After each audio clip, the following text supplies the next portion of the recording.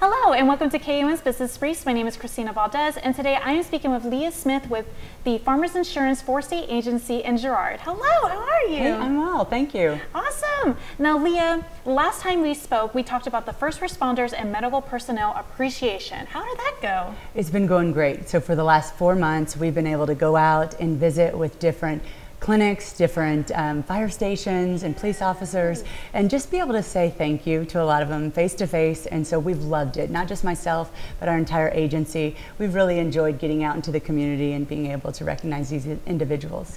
Awesome. Now, why is it so important for you to be doing this?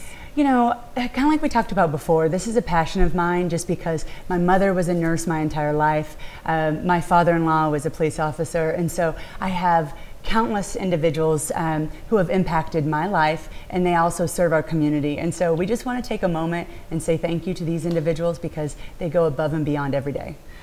It just always hits from home, huh? Yeah. Now, you guys are actually having an event coming up very soon. Can you kind of tell me about that? Absolutely. We're excited about this. This is going to be the grand finale. Our appreciation luncheon is going to be Thursday, October 3rd here at the station. So we're excited to be able to celebrate together.